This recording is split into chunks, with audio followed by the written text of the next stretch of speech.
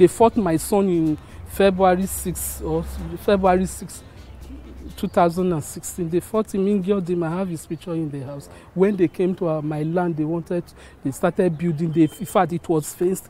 That was the day they pulled down the fence. On the 25th, they pulled down the fence. 26th, they came. They started building. My son was around. He went in there. They now asked him, why do you want to take photographs? Why? That was how all of them rushed him. Before I knew, they started fighting. They gave him injury. I have his picture.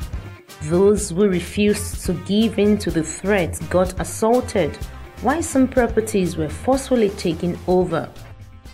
School activities within the community were altered during the crisis, while many counted their losses.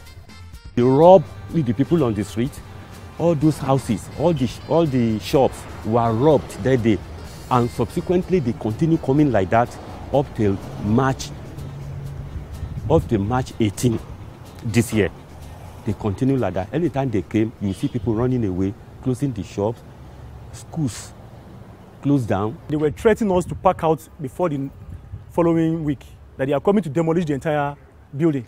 And they said it repeatedly, that personally, what God that I have, the God that I have that makes me the word courage, that somebody like me who doesn't have money, who doesn't have charm, but what gave me the confidence? I told them, I believe in God. The Lagos State government, under the leadership of Governor Akinwumi Ambode, has prohibited the act of land grabbing and has reiterated severally that suspected cases be reported to this designated authority. We have to commend the governors of Lagos State in that direction. They set up task force on land grabbers in Lagos State. I think it was inaugurated just last year. And our letter is supposed to be, I think, #1 in that office. It was. They admitted that it was #1 in that office.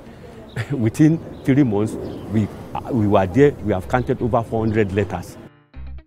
The Lagos State Government Property Protection Law prohibits forcefully entry and illegal occupation of landed properties. Violent and fraudulent conduct in relation to landed properties in Lagos State. Therefore, it is criminal offense to try to forcefully take over another man's property.